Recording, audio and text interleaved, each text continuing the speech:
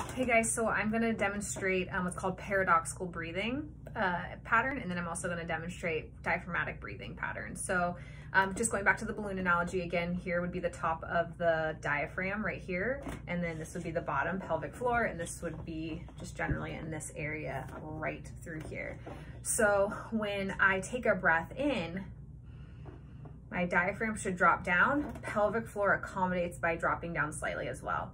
So when I inhale in, everything drops down. If it drops down, it also must expand a little bit. So we get this expanding forward and sideways. Paradoxical breathing is when I actually inhale and I lift up.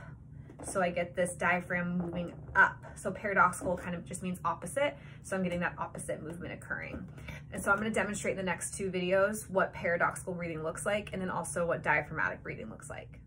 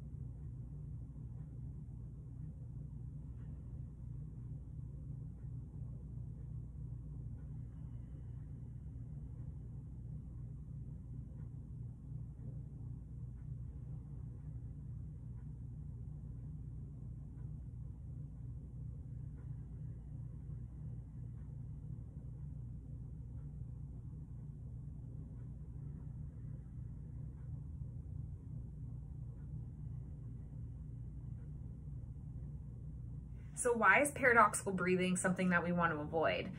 When I'm taking that breath in, again, I want that movement to happen downwards and back up again. When I get this nice play and movement, I am much more resilient in my body. I'm able to absorb pressures much better. If I have a habit of breathing in and coming up, I'm never getting that downward movement onto pelvic floor. If I'm not getting that downward movement onto pelvic floor has a way harder time activating to lift back up.